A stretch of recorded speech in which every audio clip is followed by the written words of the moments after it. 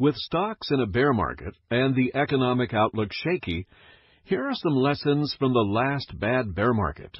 The last bear market in stocks was the 33.9% plunge from February 5th to March 23rd, 2020. However, the COVID bear market and recession was caused by a 100-year economic storm, and it was cut short by an historic government emergency stimulus program. So it is not very instructive in understanding how the current bear market might end.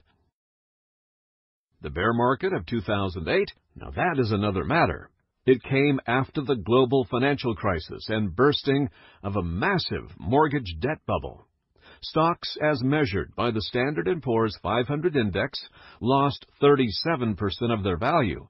That was a brutal bear market, which begs the question, what if we are in for something like that again? After a 37% capital loss in 2008, an investment must return 58.7% to restore your capital fully to break even. To recover fully from the bear market of 2008, the Vanguard 500 Index Fund, a proxy for the S&P 500 index, took until the spring of 2012 to reach break-even, after sustaining a 37% loss in 2008.